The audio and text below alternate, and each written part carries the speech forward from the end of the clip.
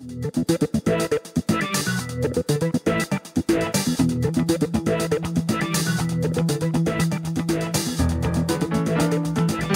are listening to the SDSU Football Podcast, presented by the East Village Times, with your hosts Andre Hagverdian and Paul Garrison. Welcome back, everybody, to the SDSU Football Podcast. I'm your host, Andre Hagverdian, joined as always by Paul Garrison. We've been gone for about 4 weeks, so no way. Is this episode 1? It is not. No, I think this is 65. 65. So you don't start over.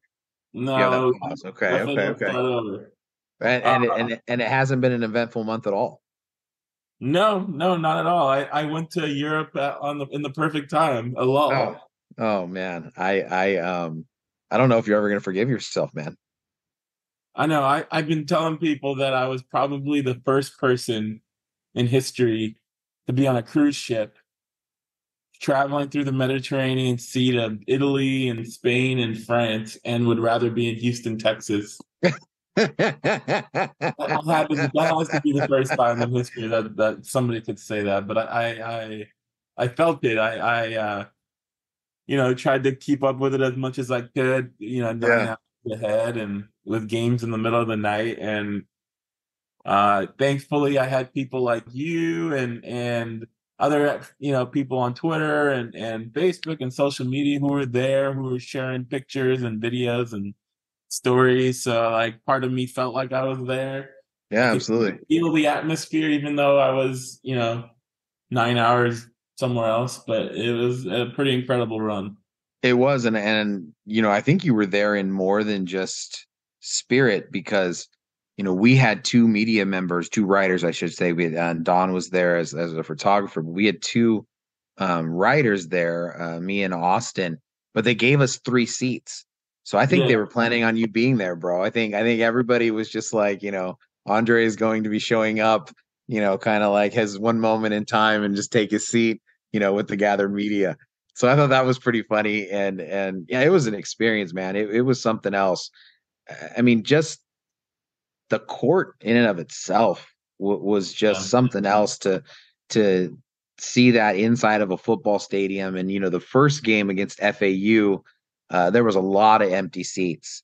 The championship game, not so much. And to play in front of, all those people, man, was just different. It was just so different to have it be so spaced out. But, Aztec Nation showed up. I think it was they were easily the biggest group and contingent of fans there. I mean, that shot that Lamont Butler hit, I mean, that's unbelievable, man. It was incredible. It was a stunning moment, for a game to be so much in FAU's favor the entire game. And then for San Diego State to just kind of, rip their hearts out at the very, very end. It was poetic and it was great. And it was, it's one of those, I think, things that everybody who was there or who was watching it on TV is going to remember what they were doing, when Lamont Butler hit that shot. Or on their phone in their room on a cruise ship at 2:30 in the morning. Yeah. Yeah. See, I mean, it makes it special for everybody in different ways.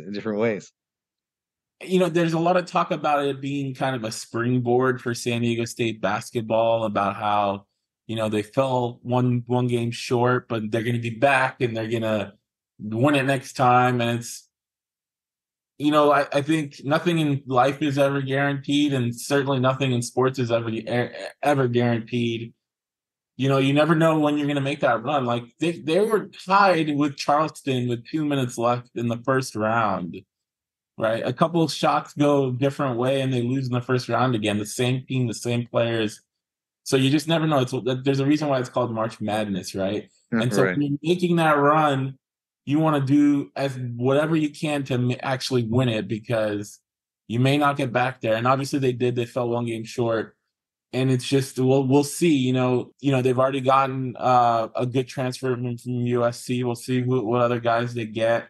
I think it'll help them nationally with recruiting, but it doesn't guarantee they're going to be back in the national championship game. I could see San Diego State having a better team or two in the next 3 to 5 years than they had this year and not getting this far.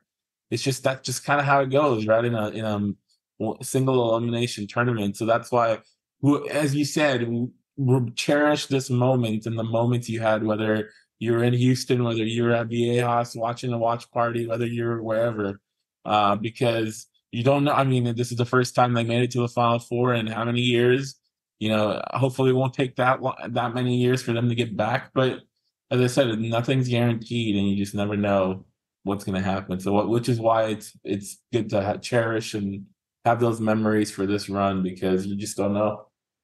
I agree with you, and I think that you know, in that vein, whether it was after the game, at the celebration, that was kind of the question that I was trying to ask Coach Dutcher repeatedly. Was what's your reflection? What's your reflection? And he's like, I'm working, man.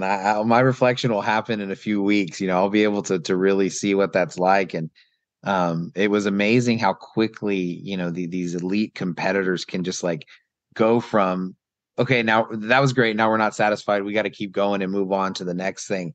But we don't have to do that, as people who cover the team. And so I think everything that you said is spot on. And I also think that to add to what you're saying, there is a ton of flux around college sports right now. And anybody who feels like they know what is going to happen is either really smart or just wrong. And Yeah. somebody's going to be right but there's a million predictions and like 999,000 will be wrong. And so there's just so many different variables and factors that are going on. I mean, you talk about the next 3 to 5 years. In the next 3 to 5 years, San Diego State's going to be playing in a different conference. And whether that conference, the makeup of that conference is, the Pac-12 as it currently sits, or it's the Pac-12 that got raided and they kept the name, but they just brought in the best Mountain West schools and other schools that they could do, right? So they're going to be playing in some sort of different conference affiliation in the next 3 to 5 years, most likely. NIL is not going to be new. I mean, every single time we have a conversation with anybody around NIL, all they can talk about is, oh, they just made this rule change and this means this. And we're talking about, the second transfer window and, things like that. There's a lawsuit that's pending around the University of Miami, which is kind of the first NIL group to just like leap out there and say, I'm a multimillionaire, I'm a billionaire, I'm going to just pay these guys and call it a collective. But we all know what's going on. It's pay to play and da da da. Well, the NCAA in suing them, and I believe it actually centers around women's basketball at Miami. It's going to have the opportunity to lay out how they're working, how much of the interactions are between the university and the collective, and all of that kind of stuff. And so, like, if that ruling happens in a way that prohibits these big donors from doing that, or somehow puts some kind of puts a little bit of it back into the bottle, like it's a different way of going about it. And so I just think that there's so much unknown around San Diego State basketball that it's really difficult to make a prediction of what it will be. But no matter what that future is, there's always going to be this run to the Final Four. No coach can ever come back and recruit against San Diego State and say, it's not possible. It can't happen, because they did it and they got to the national championship game. And so no matter what, those pieces are there. I loved all of the times when Steve Fisher over the years would say, I want you to sit back and dream. Well, you don't have to dream. Like, it was a reality. They were there. They saw it. That's always going to be with this group and is going to be part of the ingredients that continue to make the program. But it is uncertain times. And, unless there's another global pandemic, which I never thought the first one would get here, they're not going to be able to ever have as old of a team as they had. Yeah. There's just so much that you could talk about and you could go into it, but it was a great thing for the city, a great thing for the community, and what they're trying to build with the momentum surrounding San Diego State sports um, going forward. At least in the college basketball sense, like NIL, look at this year's Final Four. You have Miami that's potentially paying guys 800K, Mhm. blah, blah, blah. San Diego State's paying guys 24K. They both got to the Final Four. So Right. both avenues seem to work, right? I don't know how UConn's NIL. It's pretty good. It's pretty good. Okay, yeah. And Florida Atlantic, they're probably not. They might be more closer to the San Diego State range than Yeah. Miami and UConn. But what's interesting is like right now you're looking at football and basketball in the midst of like a brutal cutthroat transfer portal. Both are super hot and heavy and trying to go find those next guys. It's hard to keep up with because there's just so every day at least on the football sense, like I'm trying to see who's in the portal and who can fit and this and that. And every time I think there's 5 or 6 names I want to dig into, I see another 7 or 8 names that I'm like, ooh, those guys could be. And it's like you just don't know. It's just you almost have to sit back and just wait to hear something about San Diego State interest or commitment because you could kind of drive yourself nuts just trying to dig into every player that's in the portal because that's you can't. Right. Every receiver or offensive lineman, I try to keep an eye out for those two because I know those are the two positions that football is looking at, but there's just so many of them.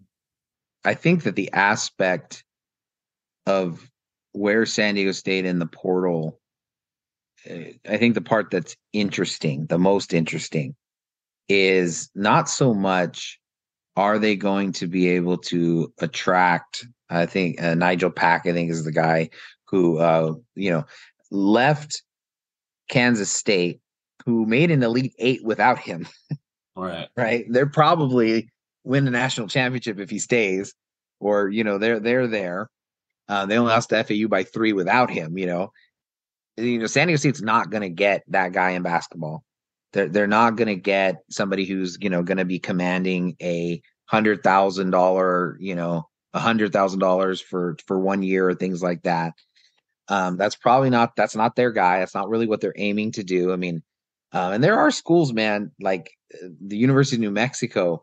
I think their goal is to spend $3.5 million every year on players and all, and so there's things out there, but I think that the issue is for San Diego State is they're not going to attract guys going after the big money on the front end.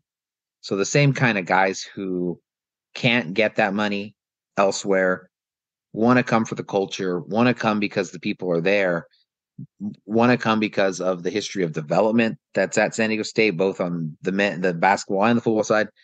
But it's whether or not they can keep those guys. And, you just would wonder if 2 years ago, if Nathan Mensah had been offered $100,000 or something like that, would he have accepted it and not been the anchor and, Yeah. of this team this year? There's the rumor, not even the rumors. I mean, there's people connected around with them talking about, Kashad Johnson and losing Kashad because of the transfer portal and because the things that are there. And I think the same question has to be asked about football. Like I think football can be a really good place for a guy like Keenan Christian, who, might have more money at an NIL school with USC, but realize he's playing for the NFL and he's not going to be able to do that there. So he wants to come to San Diego State and become a better football player and that stuff. Okay, great. Portal can be wonderful for you. But what happens if you get a guy who's young and he becomes a star, and becomes really good? What is it that San Diego State could do to be able to keep guys like that? And I think that's going to be, the piece of it, because if you can go to another school and make, 40, 50, 60, $70,000, I mean, who really is going to be like upset or think that they're like making a bad decision because they didn't do that, you know? If we shift gears solely to football, like I think the biggest news in the past week was Patrick McMorris Yeah. entering the portal. The depth chart came out, and I think we both pretty quickly noticed that Patrick McMorris is missing. Yeah. And I thought it Hashtag. was an oversight. I thought it was an oversight. I did too. I was like, there was just no thought in my head that Patrick McMorris would be transferring at this point after the spring.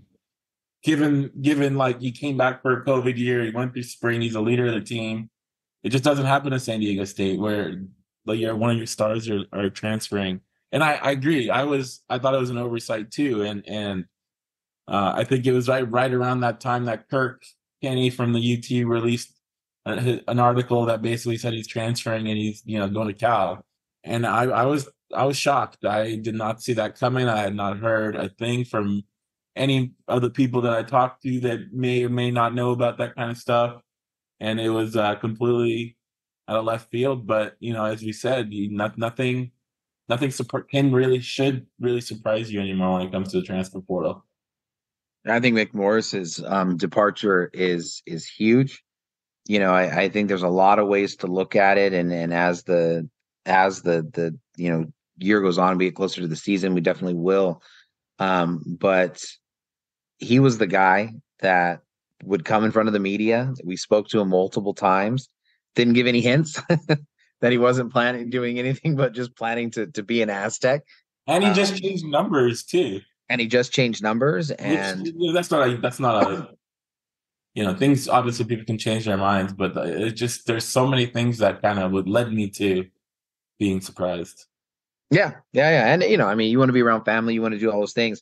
But again, it goes back to the idea of like, believing that it would be that you'd be better off, or you would think about that he would want to spend spring at Cal and he'd want to get, all those kinds of things happening and stuff like that. Although, I mean, I honestly don't know when Cal's spring practice is. Maybe he made it in time and he gets to have two. I don't know. But I don't think so. I think they're done. they're done. Okay. So yeah, the timing of it I thought was really, really weird. It could just be that we have misconceptions about the transfer portal. Like no one has seen this extra 15 days, and this wasn't an issue before. And it's interesting because I don't think that it was designed. I don't think it's designed for somebody like McMorris to be able to leave. I think it's designed for, Jacoby Kelly. I think it's designed for Hassan Mahasin.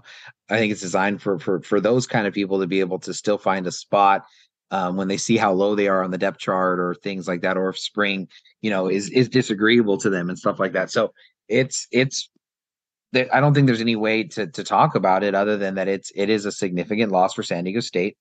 And to pretend otherwise, I think is just not true. And it's the name of the game. It's what it is. This is the new normal, I think you said in an article, and as everyone is establishing and figuring out what the new normal is, it's going to be shocking until it isn't, and then it'll just be business as usual. The timing, his brother was a grad assistant at Utah last year.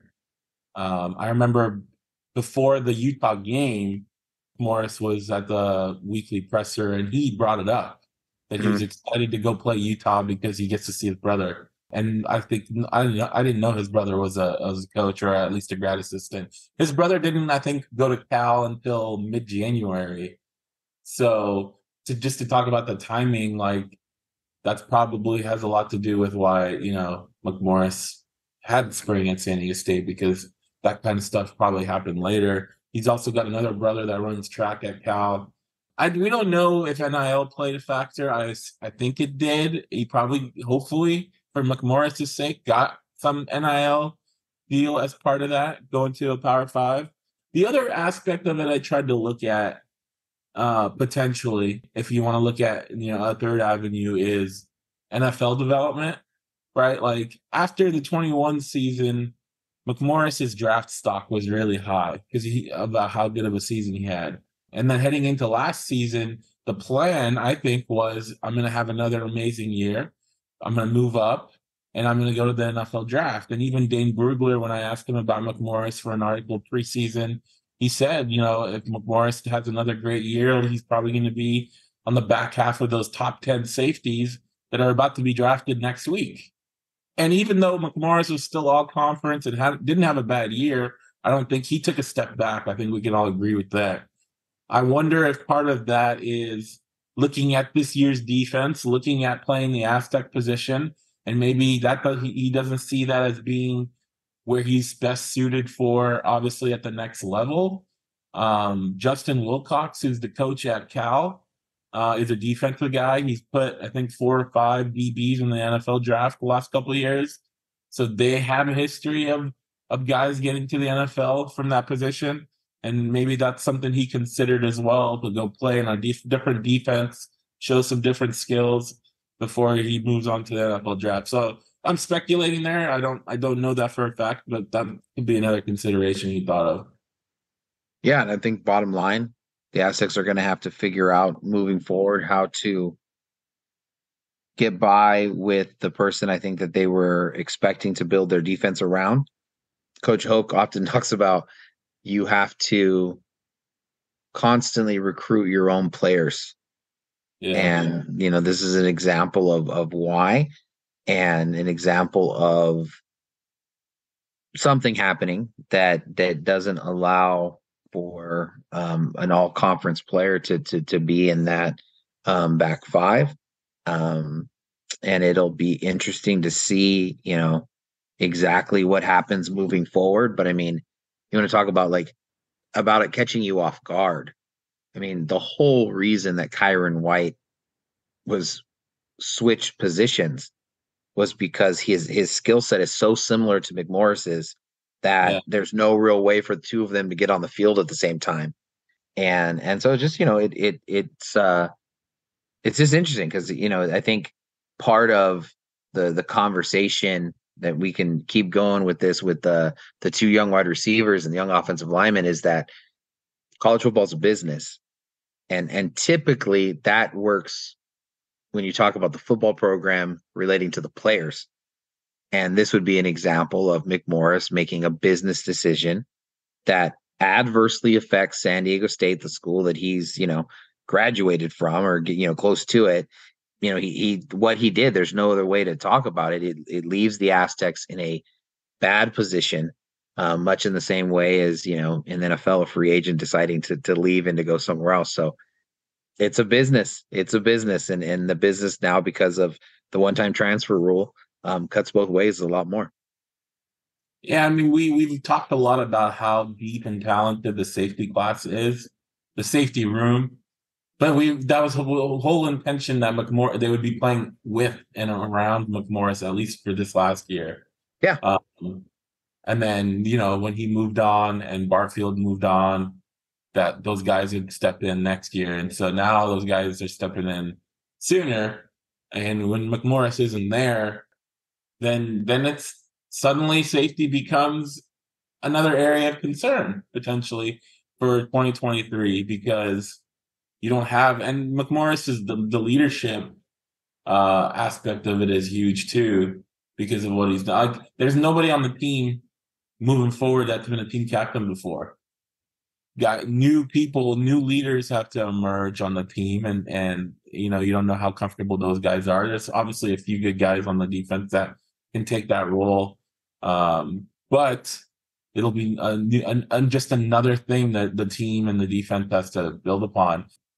The other 3 guys who transferred, Jacoby Kelly, Hassan Mahasin, and Lakai Kapoy, I wrote the article about, after talking to the 2 receivers, about, the process for them and the conversations with the coaching staff. And it is a business. They both said that.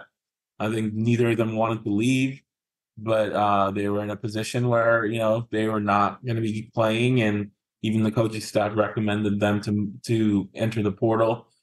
It kind of flipped it around, like Josh Simmons, right? He was a guy who transferred, or at least left the team before spring. even though he wasn't allowed to enter the transfer portal until this past week.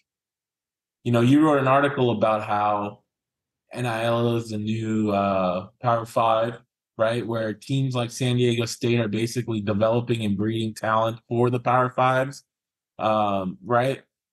Which is true. It puts San Diego State in a really tough position when you're putting all your time and effort into developing a guy and then he ends up moving on. But the flip side of it is you got young guys like Kelly and Kapoy and Mahasin who are battling injuries, who put their effort in, and then suddenly there's really not a spot for them on the team, right? So it works both ways. It can hurt the player, it can help the player, it can hurt the team, it can help the team. So that's just the business of it, and you can look at it from different viewpoints, but I think what San Diego State needs to do, as we talked about, is right now, and they're in this transfer portal window, and they need to go out and get guys that can come in and play right away, help this year's team and beyond. Because right now, there's a couple units where they're definitely lacking in not just talent level, but just a number of bodies with scholarships. Yeah, I think everything you said is right. Yeah, it's a real challenging, I think, topic on how you're supposed to deal with these kinds of things. I mean, San Diego State definitely was like, hey, you guys need to go to the portal. So this is probably your best move going forward. But at the same time, they ultimately also did leave the decision to both of the receivers. And if they wanted to return, even with like this idea that they're really in the doghouse, like they really gotta, show something that the staff doesn't even believe that's necessarily there anymore, that they would have had those opportunities. And as they said, as both of them said, they didn't want to go, they didn't want to be at places where that they weren't wanted. Yeah. Um, and we get that. It makes complete sense. I think, as you said, I think that the hard part with all three of those guys that is just more to the story is, what would you say are the two lightest, like the two lightest positions on the team? The two. Offensive line and wide receiver. Right. And they're not making headway when the talent level is not where the team would like to get it. And I Yeah. think that's another, that's another like important component to all of this is if San Diego State does what it hopes it's going to do, in the next few years, we won't be saying that about offensive line, and we won't be saying that about wide receiver. And so I think that's another really challenging part of it. And what do you, yeah, I don't know. I just, what is like the best course of action? Is the best course of action just to say nothing and to not, be honest about where you think a person um, is the best course, because, you want to, build a culture where a guy who's getting recruited by San Diego State now, understands that, like, feels like he's going to be supported throughout, right? Or do you, understand that it's really competitive and scholarships are year to year things, and there are certain expectations that have to be met, and it's just there's not a there's not an easy way to do it. I don't know what is the best way forward for San Diego State in that regard, because it's in that article that you referenced. The argument that I was making was they need to find guys who are going to be good 3 years after they start at San Diego State. That's their best bet if they can't get NIL to be at a competitive level. Letting go and encouraging guys to go into the portal who are young guys, might not encourage people to stick around for very long either, and so it's kind of a double-edged sword with how with how you approach it. Well, you mentioned the impact on future recruiting. I mean, Mahasin is that Sarah pipeline that we've been talking about. Yep. Is that going to impact future Sarah guys who are seeing what happened with Hassan? Now, I saw today they just offered, I think, an athlete or a running back from Sarah Yeah. for his class today. I don't think it's necessarily going to have, an immediate impact, but guys like Jacoby and Hassan and whoever are going to get asked by future recruits about their what process and their time and things like that. But I don't think that's what San Diego State makes their immediate decisions thinking of. It's a consideration, but they're obviously doing what they feel is best for the team, current and future. Outside of offensive line and wide receiver, do you think there's another position that they need to target in the transfer portal in this next week or two? I don't think that it would be otherworldly crazy if they got a veteran QB. I think that both Maiden's performance in spring and coupled with the fact that the other guys are very, very young wouldn't make that just be like, what? Can you believe that they got a QB? I think that, Lindley said it, I thought very, very well, where he said you're kind of at the position where you can just kind of get the best position, the best player that you can get. I am not adept enough at watching practice yet to know how good their defensive line is. But if I had to wager a guess right now where they're at, I don't think they're ready. I think if they could get a defensive lineman who could come in there and be one of the positions, either the tackle or the end, and can really be an impact guy. I think that would be huge. But I think the biggest challenge that you run into, again, it goes back to the same conversation. Who's going to come to San Diego State who has been an impact guy at a higher Right. level than San Diego State already plays at? Like, guys transfer like crazy who have been impact guys all over the place. But the question becomes, when they transfer, what are they looking for? And 99 times out of 100, or 90 times out of 100, they're looking for an NIL opportunity. And I just don't know that San Diego State, at this point in where Aztec Link is, has the ability to be competitive that way. And so, what you are able to, what the staff, the hard job that the staff has to do is they have to find a guy who hasn't really played somewhere, who Right. they can, in a short period of time, bring in and have them be one of their starters or a significant contributor in what they're doing. And I think that's a tall task. That's a big, big challenge. I think where their team's going to be is going to be huge.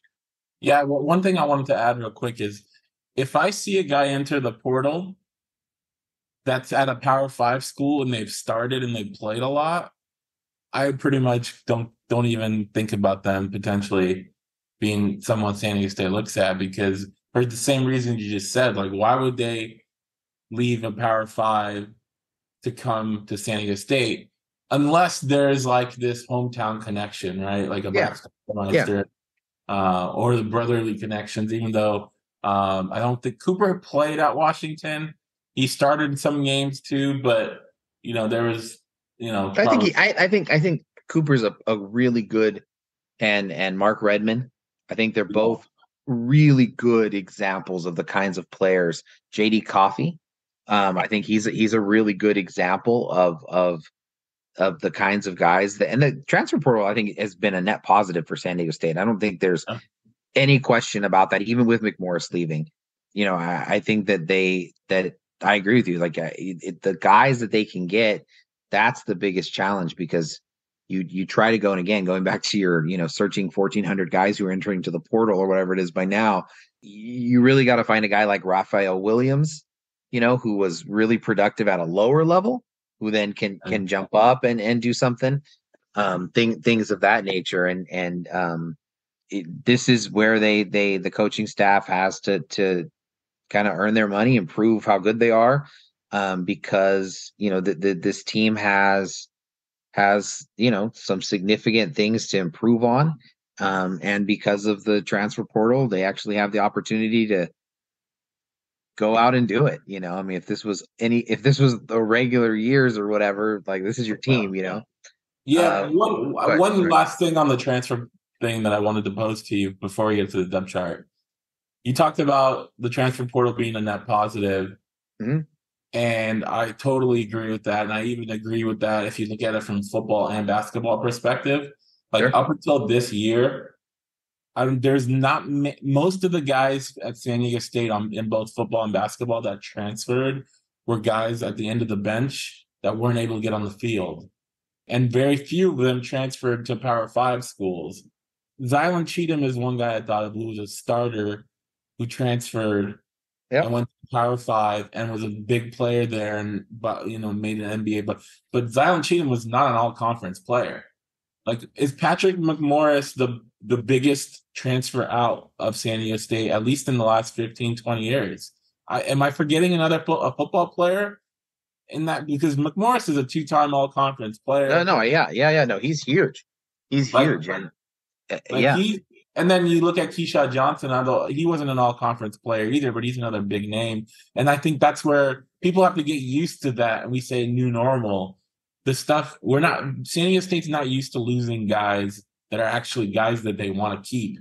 And we've seen yeah, it with Josh Simmons, we saw it with CJ Baskerville, and then now McMorris. And I think we're going to be seeing that every year now, as much as it pains me to say that, and because you're seeing it everywhere.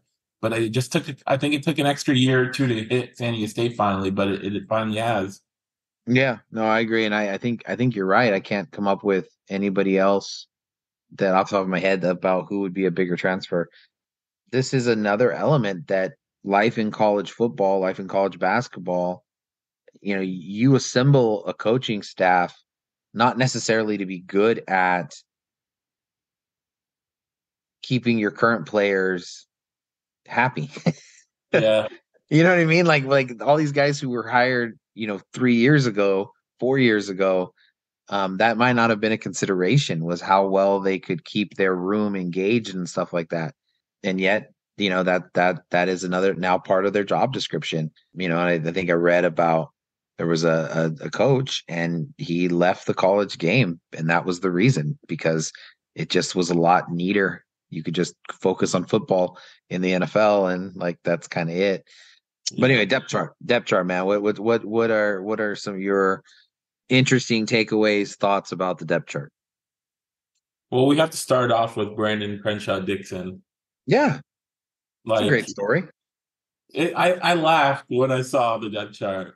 Um, all the time we spent during the spring talking about it, asking Coach Hoke about it, Yeah, asking Lindley about, why is BCD playing with the twos, and ultimately he ends up listed as a starting right tackle, even though he did not play very many snaps with the first team at right tackle. After playing starting at left tackle last year and starting at right tackle 2 years before. So right. I know there has been certain theories about why they had Crenshaw Dixon playing backup, and I know you talked about wanting to give as a party run with the first team to see how he would do go up against first team defense. But I still it doesn't fully click to me why he would be with the twos, even though they intended him to be the starter at right tackle. But that That jumped that out at that me. theory is just because that's what the coaching staff said when we would Yeah, ask them the questions. That was their answer, and so it's just okay. I guess that's what they're doing. Yeah, I mean, my feeling is that there is, and I think that they're going to be trying to get other guys as well. But I think their feeling is that BCD has played enough football that they could plug him into four of the five positions and he would be solid. yeah, And so I think it was a competition between, and still is, a competition between Jones and as a party. And as the roster currently is configured, whoever was the better one, BCD would play the other side. I think right now, if Jones got hurt, BCD would slide over, and as a party would be, the right tackle. And so he's kind of yeah. he's kind of the swing tackle. He just happens to be the better of the three. I think that that's primarily what it was. I think that there is some merit to wanting those two tackles to play as much as they could against Garrett Fountain. I think they wanted to see those guys against their best and trying to do that, and that's at least something that they talked about multiple times. And yeah, but it is interesting. It is a really interesting idea. And and I think the last time that we left asking, needs for the transfer portal, they didn't mention tackle. They mentioned interior alignment. And then also with the idea that BCD could slide down and be inside if Ross Musuli had to play center. So Yeah. I think that there's a lot that can still happen between now and then. And, it wouldn't be shocking in the slightest that there are two different players starting on the offensive line that like aren't in camp, aren't on San Diego State's roster presently. And so that's the part of it I think is really fascinating is, what does that look like? Is that a guard and then you're able to slide him over? Is that a guard and a tackle, a center and a tackle? It's not an easy thing, but I think those musical chairs I think could stop in such a way that there are two players that are not on San Diego State's roster right now who end up taking the field against Ohio. Yeah, just a couple other stuff on the offensive side. Martin Blake had been playing that fullback role last year once Jeff Gordon took over, but he's listed as a running back. Yeah. Nick Gardner is listed as a fullback. Mm-hmm. That was interesting because Martin Blake is a little bit bigger, really played well in that role, I thought. But he also had some nice run at running back during spring camp. So we'll see there. And then Cameron Harpole, I think, made the biggest jump in terms of depth chart with the tight ends coming up to second, and then starter at the H position. So like he's made drastic improvement in the last 2 years. So the number change maybe helped. He's 86. There It you was go. always weird to see a tight end wearing 849, right, in the Yeah. 40. Yeah. Now he looks a lot more like a tight end wearing 86, but you get to see him kind of, move up with the depth chart and potentially be one of those starters in that 12 personnel.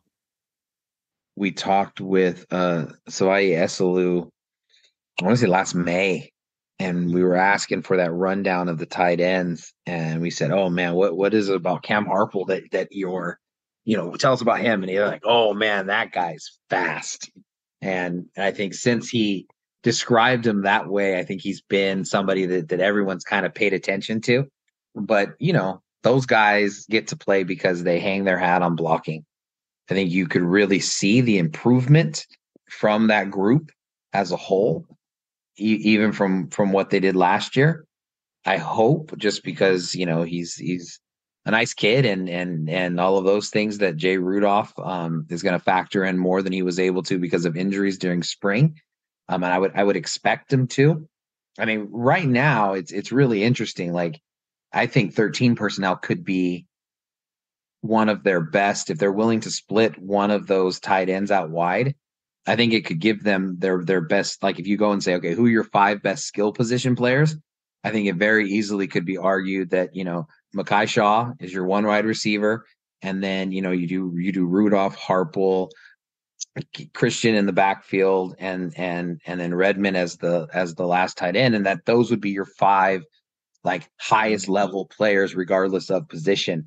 And so it'll be interesting to see if they go with some of those kind of things and pre-shift, put people outside and try to create those matchups, play a little bully ball. I know nobody likes it, but I mean, you talk about the fullback position, but I mean, Jay Rudolph can play fullback and he becomes your fullback and you force them to have to play a little bit bigger to match up against your personnel. And then you're putting, 2 guys in Redmond and Harple who can run. I mean, those guys can both get downfield like skillful tight ends, that it's not normal for them. And so I think there's potential there to use the depth that they have at tight end in a way that is different. The flip side of all of that is that skill set, does that really complement Jalen Maiden and what he does in the passing game? And so there's a lot of questions I think that need to be answered. What is your feeling about the way that the wide receiver group ended up on the depth chart? Because I think there's some surprises there. Yeah, it's clear that Mekhi Shaw is the number one guy. I think we would have said that coming into spring. The depth Coming chart. in, you would have said that coming into spring. Yeah. Wow, I would not have. Sorry, Makai. I would not have. I would not. Now I'm saying it coming out. He was fantastic during spring. Coming in, I was like, oh man, do they? Yeah. Sorry. Go ahead. I was gonna say just because he was the only guy that played and produced on the before this season, he has a track record of production, not as the number one, obviously as the number three, but like nobody else on that wide receiver room had any production. Now Raphael Williams did, but that was at the FCS level, which is why I thought, okay, Makai is gonna be the number one guy. Breon Penny slotting down and Philippe Wesley starting. I think that was a surprise. Yeah. Uh, but I'm not shocked. I think we've talked about Breon a lot on the podcast that, last year he had ample opportunity and he made some plays, but it didn't take that next step. And, some of the younger receivers might be passing him up this year, who are coming in hungry for playing time and their opportunities. And we've heard a lot about Josh Nicholson, Philippe Wesley, and then you also have Raphael Williams, who's trying to make a case. So those guys look like they might have, at least caught up or passed Breon, at least on the depth chart, and getting some playing time. The other guy who I really like, who kind of had a nice spring game, was Mikey Welsh. Kind of that over the middle guy who can just get open. He's not gonna, get 30 yards down the field and catch bombs, but those third and short situations where you need a guy to get open in the middle of the zone and catch those first down passes. I mean, he could potentially fill that kind of a role for the team this year. No, I agree, and I think when you go and I mean, just in the description that you gave, man, that's a tough position, man.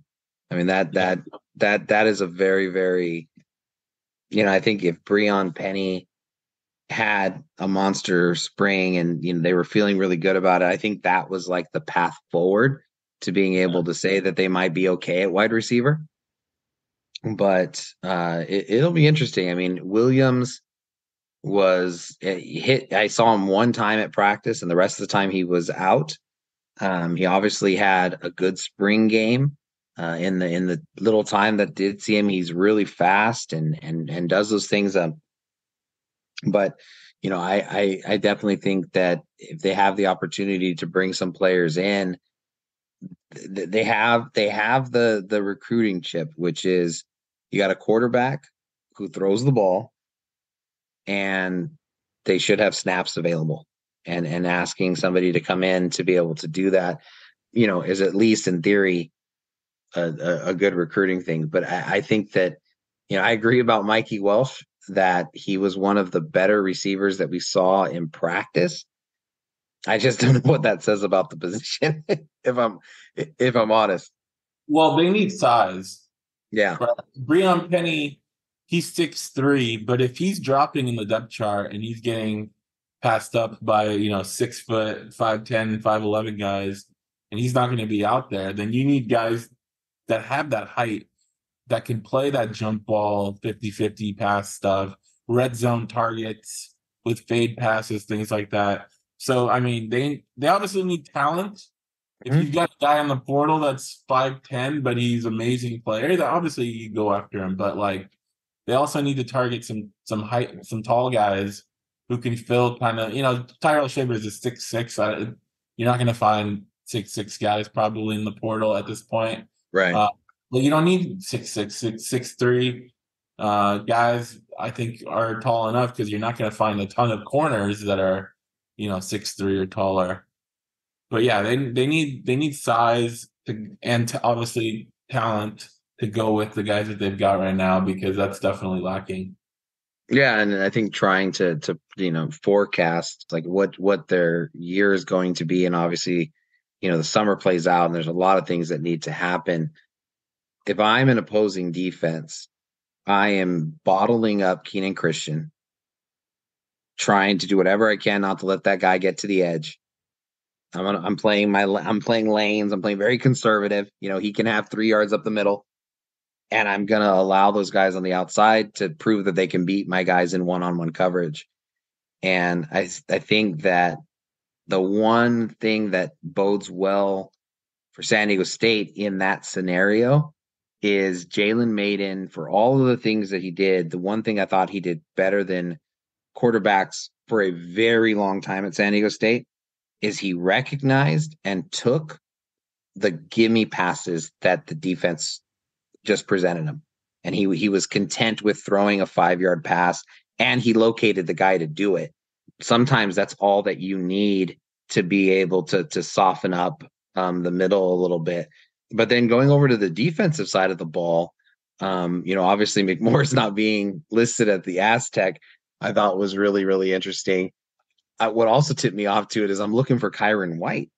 I was looking for him at linebacker. Like, okay, well, I wonder what headway he made there. And I'm like, where's Kyron White? And I have to push Control F to be able to find where he was. Like, what is he doing as fourth string on the on the Aztec? Like, what? Yeah. So I thought that was pretty strange. But I'm really intrigued with the cornerback position at San Diego State. I think that they have guys who can play. Yeah.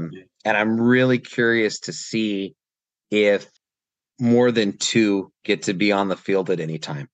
Ensure passing down. Again, I'm making this up, but I mean, we did talk with Coach Maddox at times, and he talked about getting the 5 best guys out there and things like that. But just in like sure passing downs, I think that there was part of what they struggled with early. Not only was covering guys in the slot, but I thought that McMorris and Baskerville both had a hard time just covering. Period.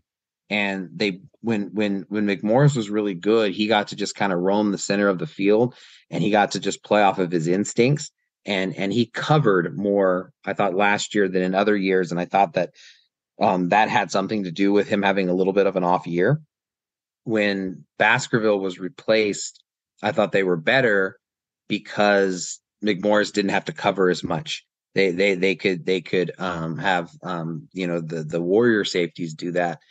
And so I think that potentially, if you have like a sure passing down, you could bring in one of those corners, Yeah. have them play what would be the Warrior safety, and put Barfield or somebody else, in there. And so I'm just curious to see if that possibility is there, because I think there are legitimately, 5 guys that can play. How they're going to be able to do all of those snaps. I think I thought in the time that I saw, I thought that Dallas Branch was a lot better than he was last year. And I thought he was sensational last year. I thought he was Yeah. physical in practice. I thought he understood routes better. I thought he played more instinctual. And so for him to not be listed as the starter, I think speaks volumes of where Noah Avenger is. And so I think that's really exciting. I thought Des Malone, he looked like an absolute playmaker and stud. Watching him play, it was like, I mean, I made the comment that it would not be shocking to me if this was his final year at San Diego State, because he has all the physical tools that you could possibly want, and if he puts them together and can play as a corner. And so how they're going to, have a guy like a Noah Tumlin, Chris Johnson. I mean these guys that's 5 guys that I think are legit, I Yeah. think can play. And it'll be interesting to see with McMorris's departure if it begs for a little bit more of that creativity to be able to cover some of those things and to play there, especially on those like sure passing downs. Having five guys for two positions is tough. It Uh, is. which is why if you asked me what positions I could see players transferring in Mhm. this portal window, I would have mentioned cornerback, not because, guys would not want to compete, but because it's just a numbers game, right? You've got five guys that are really good and deserve to play, and only two can. I don't know. None of them have as of this point, and I'm not saying I expect them to, but I wouldn't have been surprised. But that Right. is a There's still time, right? there's still time, 12 yeah. days. 12 days. Yeah. But there's that competition is. I Noah Tumblin is listed as the fifth guy right now, right? Technically, he had two picks in the spring game, played really well, Yeah. and we talked to him after the game, and he flat out said, I haven't had a good spring. I didn't have a good spring, and I wanted to make sure that in this last opportunity, that I came out and I showed out because I needed it, right? And he did. He had two picks. He made several other plays, but he's still listed third. Now, last year, Chris Johnson was that fifth guy, but as a freshman, a true freshman, he didn't play a ton. Those four guys all started and rotated a ton. Yeah. So four guys did play a lot of snaps. They Uh, did. so I don't think the coaching staff is against playing, three or four guys. Absolutely. But that fifth guy is probably the odd man out. But as you say, if they could potentially use kind of a nickel back in that fifth secondary role, that can be more opportunity to get guys in the field. So yeah, who knows how that'll play? Obviously, the coaching staff has the summer to figure it out. I wonder if one of these five guys gets moved to a warrior position by the time the fall practice and depth chart comes out. I don't know. I don't know. I I mean, mean, no, that's where Des Malone started from, and they felt right. like they needed to move. Yeah, no, I'm with you. Who knows? The other thing that surprised me about the defense was a couple guys listed in positions that they didn't play during spring. Why Like, would that surprise you? yeah, no, I mean, we joke nothing in these depth charts, but Tupu Alualu, he was a defensive end almost all of spring, and he's listed Yeah, as one of the three potential starters for defensive tackle, right. which we didn't see him play defensive tackle in No, 7-on-7 or 11-11. Vi Cajo listed as a backup to Cyrus at the Mike. He's been predominantly a weak side linebacker in right. his couple of years.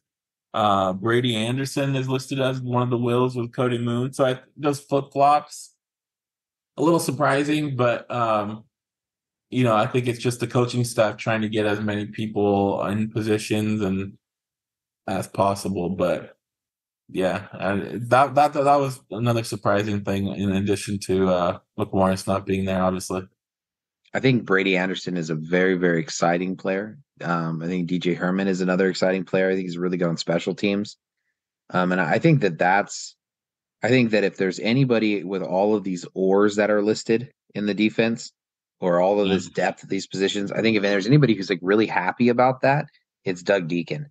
I think that between the guys as the tight ends, linebacker, safety, corner, I think that their all of their coverage units and stuff should be pretty good. It's the same question. We kind of brought it up before. The number of people that they list as oars in the defensive line, it feels like it's that if you sometimes if you have too many, it means you don't have any, and that's kind of the sense that I get from it is that they're not sold on anybody yet. I don't know. I don't know, exactly where they're going to be looking for and how that's going to shake out, but I think they could definitely use help there. The linebackers, I thought all camp they were really good. Like I was honestly surprised. Not so much because I didn't think that the guys that were there were talented, but they lost so much from that last year, and they lost so much the year before that it's just a different dynamic. And I thought all of those guys that you listed Add in New Zealand Williams, who had a pick in the time that we were there. I just thought that they all looked physical. They all looked fast. Trey White, Trey he's White, yes. he's the youngest guy out of the 9 guys listed at linebacker, the redshirt freshman. He's already passed up Daryl Masaniai. I can see him getting on the field because with Cooper, I could see Cooper playing defensive end on some third and longs. Interesting. I And like that idea. I think that'll, because he did last year. There were times where Cooper or Caden kind of became that third defensive end, and Jonah moved inside, and Justice came off the field. And I think that I could see Cooper playing DE on some third and longs, and then that could open up Trey White getting in there as a Sam. And so, yeah, I agree. The linebackers are, behind the corners. I would have said corner, safety, and then linebacker. But with McMorris gone, I might move the linebackers up to second best positional group on the defense at the moment. Which I would say is better than you could have ever possibly expected from spring football. I mean, usually nothing ever gets done for spring football. You just kind of get a little bit of an organizational feel for it. So the fact that, for instance, that they don't know which linemen are going to be in the rotation, like that's normal, Yeah. and it's nothing, it's nothing even to worry about. Like that's the pecking order is kind of all that you could have expected about that. But for them to feel seemingly as good about the linebackers as they do, and that you could list them and say, okay, I think they're probably the second positional group. I think it's pretty significant, especially because yes, McMorris left. Those young safeties and JD Coffee, they all flashed at times. And I thought that the staff did a really good job. And this is just my feeling on things. People can view it other ways. But if I can watch a practice and I can see the rhyme and reason of why they're doing something, because sometimes I miss it. It's sometimes it's hard for me to pick those things out.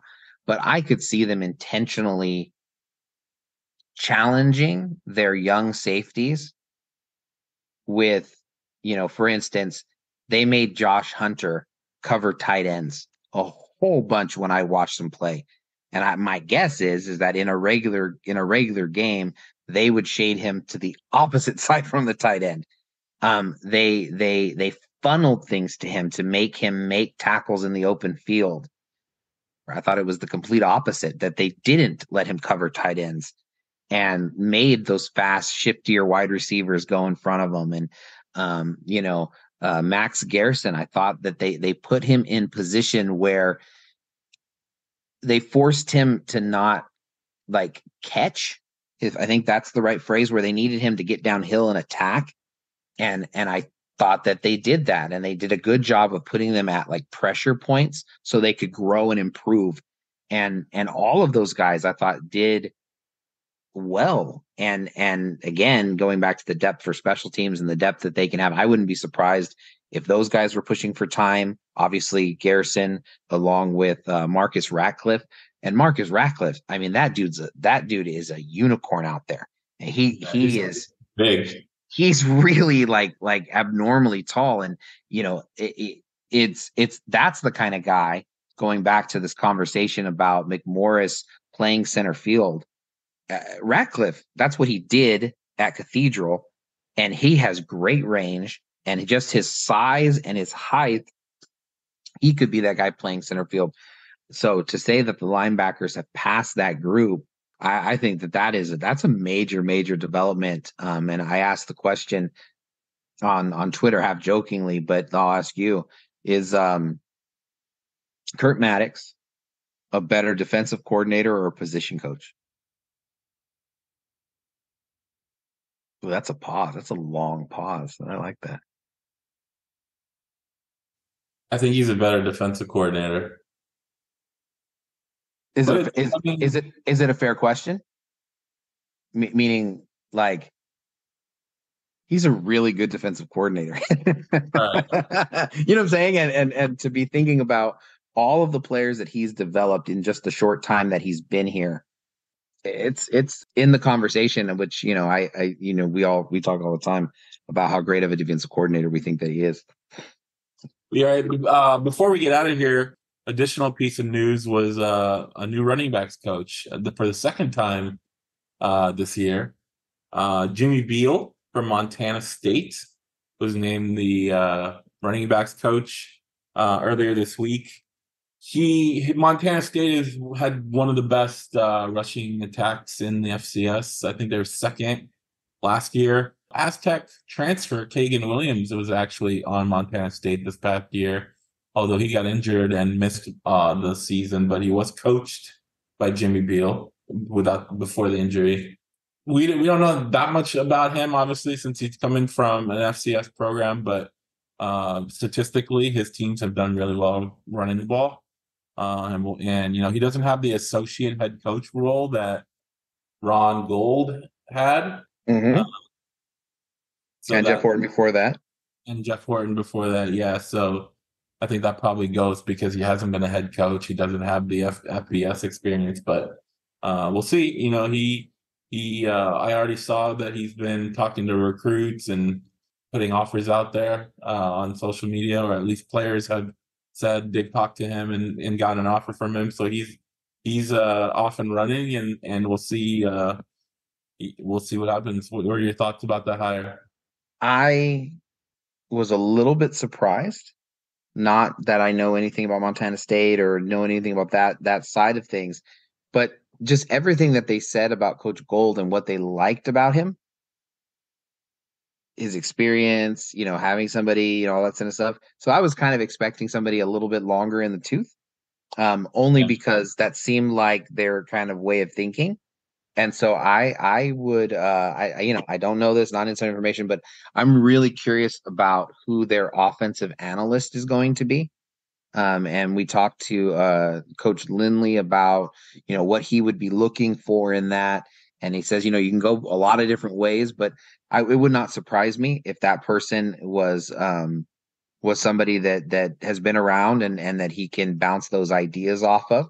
The flip side of it is, Ryan Lindley seemingly is thought of in so many circles so highly that he talks about how many other coaches are like helping him, and he's discussing things with them and stuff like that, that maybe it's just unnecessary, and they wanted to go out and find somebody that they're going to hopefully turn into kind of this young up and coming coaching staff that is kind of the way offensive football is going in many ways. You know what I mean? Like younger and it just fits it. And so I think end of the day, I mean, I think this is clearly Ryan Lindley's staff.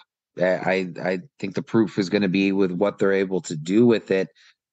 I definitely think that every single running back, that's listed there. I mean, one through six, and I did not intentionally forget. And the guys that they're bringing in, I think every one of them has the potential to be a star. Every one of them, something is holding them back. And I think that, you can just go down the list, Keenan Christian, there's a vision issue. There's something about just being able to hit that hole and really get where that speed and power and all the things that he kind of has, that his receiving ability, those kinds of things can fully get there. Cam Davis, there's that, there's the deceptiveness, there's the toughness, but just putting it together to be that consistent guy, it's just not quite there. Jalen Armstead, tough physical runner that somehow disappears at times. You get a guy like Lucky Sutton, and I think he's fourth on the depth chart. And I mean, there's not a more talented back, I would argue. I mean, there were times that I was just like, wow, like, when guys are in shorts and they can just be athletically better than everyone else on the field, it's special.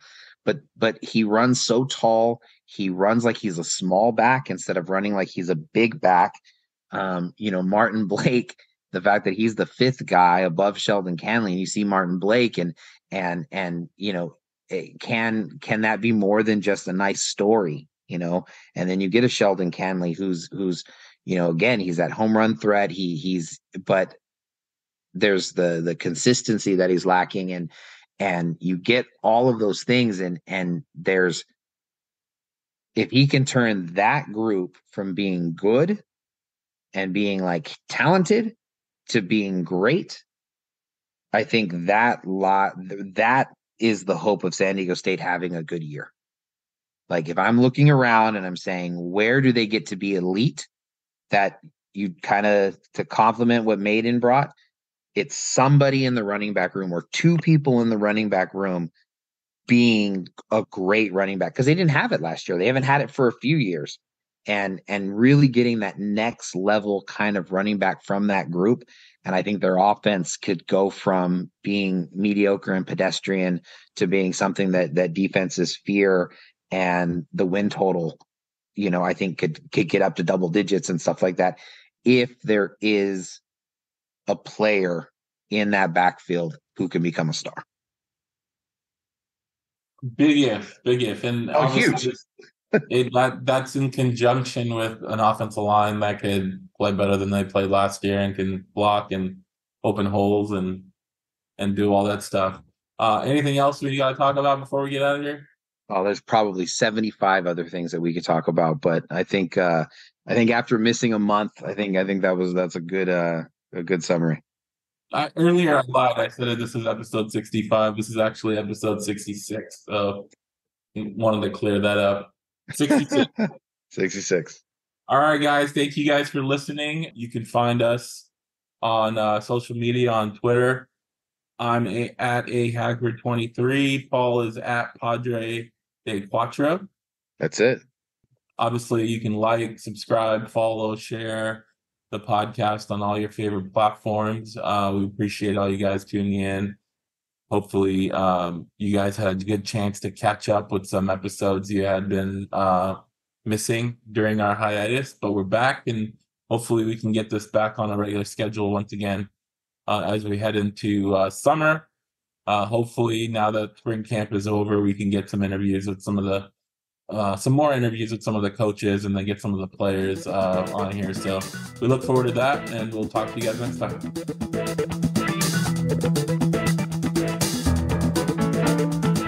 You are listening to the SDSU Football Podcast, presented by the East Village Times, with your hosts Andre Hagverdian and Paul Garrison.